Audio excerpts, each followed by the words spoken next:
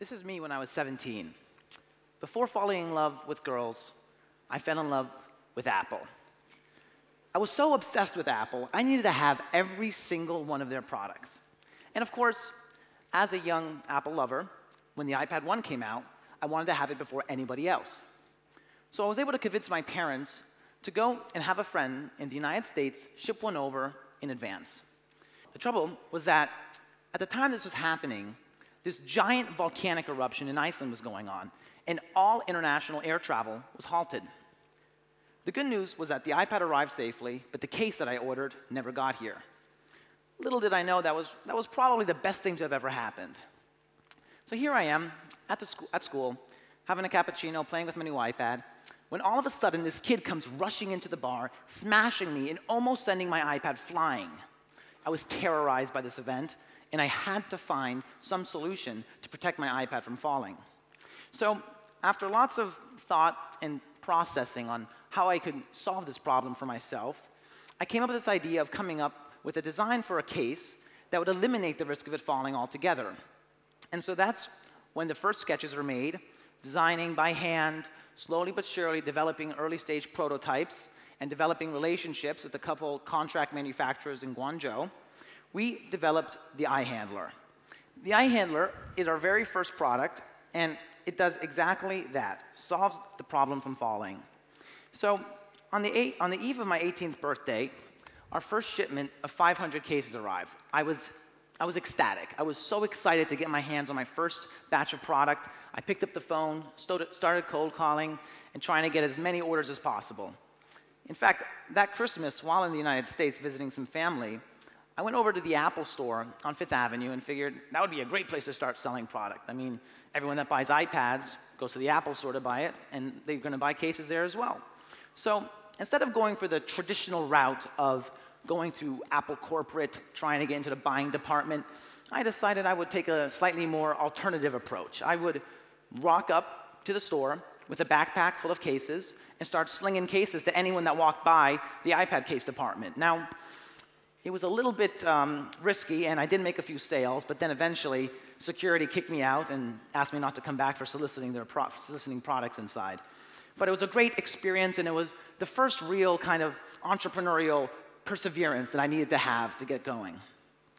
This was our first client, Silver's Luggage and Gifts. Not exactly the prestigious Apple store that I had in mind, but it was definitely a good start, and although they sold toothbrushes, car parts, wigs, they bought some nutcases, and it was a great first sale.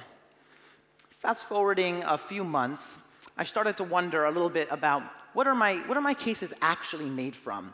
Because the manufacturers that I had been working with specifically told me that they were made out of polycarbonate plastic, which is a durable plastic that would help absorb the shock if they fell. And so one day after school, I decided, why don't I just cut one open to see what they really are made from? And to my shock, it turned out they were all made out of recycled toothpaste boxes. And it was a bit of a scary moment when I realized that all the product I'd been selling were just toothpaste boxes covered by iPad cases. And I freaked out, thought the whole business was going to go down the toilet. But fortunately, we were able to recover. And it did teach me my first truly valuable lesson in business, which is never give up. You have to persevere no matter what. And even though we didn't find the first manufacturer, we had to keep going, and we keep looking until we found another one that could develop a product that was higher quality. And so I'm happy to say today we don't actually work with those factories anymore. We work with a couple other ones, and Nutcase has grown into a business that has offices in the UK and in Rome. We sell hundreds of thousands of euros worth of product, and we sell in over 40 countries. So we've come a long way from that little Silver's luggage and gift store. So after high school, I decided that it would be a good idea to take a gap year.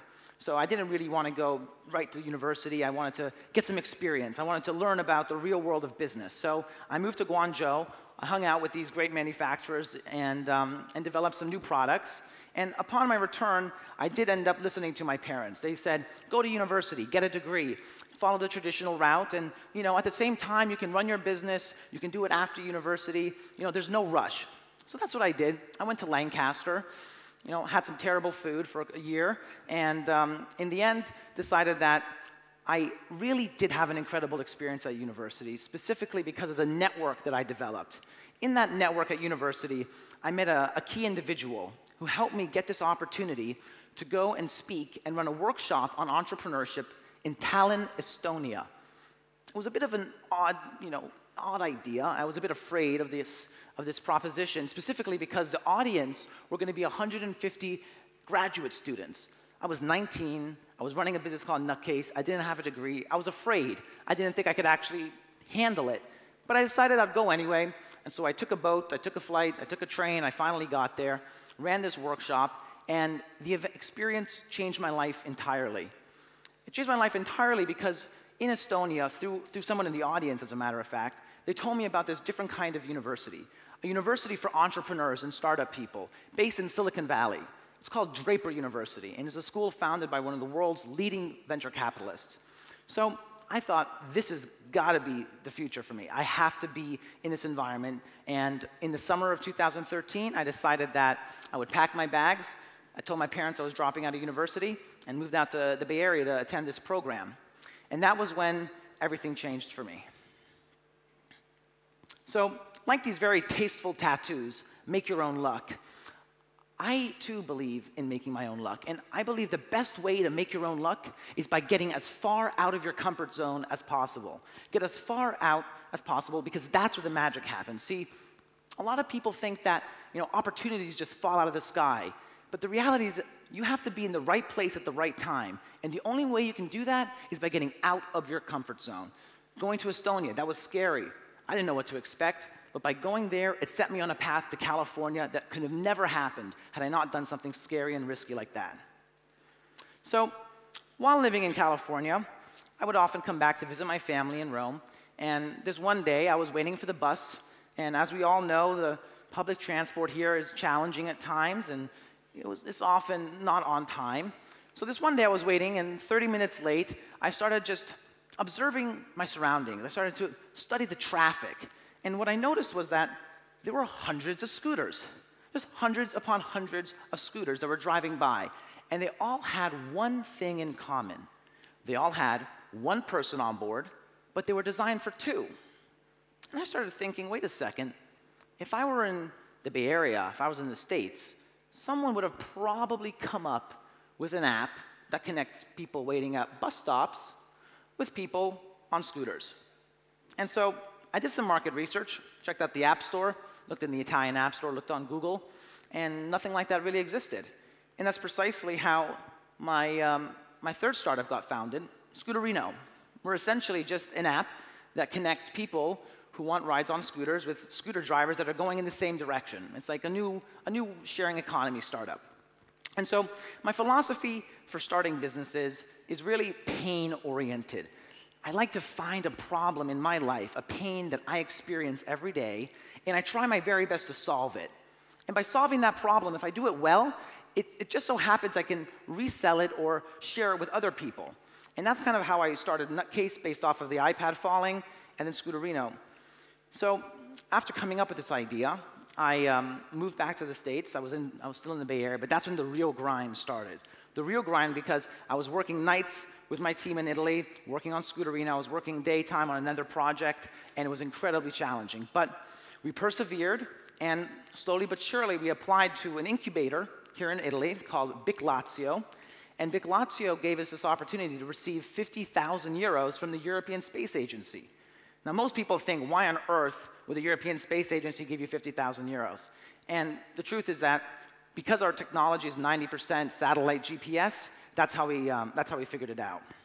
So then I had to come up with the fundamental question. Do I stay in Silicon Valley and continue working in the tech startup scene there? Or do I take a time capsule back to ancient Rome and attempt to start a company in Italy? And it was very challenging. A lot of my friends were like, ma sei matto? I mean, are you kidding me? You come back to Rome to start a tech company? Stay in the Bay Area. You're already there. I mean, what's the point? And so I said to them, listen, in Italy, there's so much opportunity. There are thousands and thousands of opportunities because there's thousands and thousands of problems. And these problems don't even exist in the United States. All you have to do is have an entrepreneurial mindset, focus yourself, and try and solve these specific problems. And little that's exactly what we're doing with Scooterino. So I said, that's it. I'm leaving Silicon Valley. I'm coming back to Rome. And this past year has been unbelievably challenging. I got back here a year ago, and there have been obstacles upon obstacles in our way. It's been ridiculously difficult, but we've persevered. Our team has had a vision, and we've stayed committed to it. And we didn't listen to the naysayers. You know how many people told me, oh yeah, sure. Starting a company that involves matching people with strangers on scooters is definitely going to be a big success. Everyone thought I was nuts, but I said, whatever, we're going to do it anyway. And so far, we've launched a business 8 weeks ago. We've been growing very quickly, and it's been working out. So when I think about obstacles in my life and challenges, I often think back to Marcus Aurelius and this quote from his Meditations. The impediment to action advances action. What stands in the way becomes the way. Now, all of us have new projects, new ideas, new businesses that we want to start. Do not let those obstacles at the beginning stop you from getting started. Remember to always expect the unexpected, because it could all go wrong at any given moment, like we saw with the toothpaste boxes. And whatever you do, allow yourself to focus and persevere, not letting anything else stop you. Thank you.